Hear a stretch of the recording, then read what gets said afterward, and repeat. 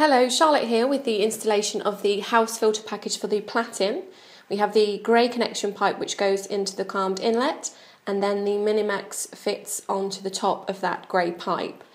Now, as you can see, Jamie here has already installed the inlet pipe and the overflow siphon. So the overflow siphon is pushed from the inside out, and then the inlet pipe from the outside in, and then the filter package with the pipe and the calmed inlet is slotted into the overflow siphon as shown, and then the inlet pipe is butted up against the inlet of the filter package, and we will use a span fix connection sleeve to secure this joint.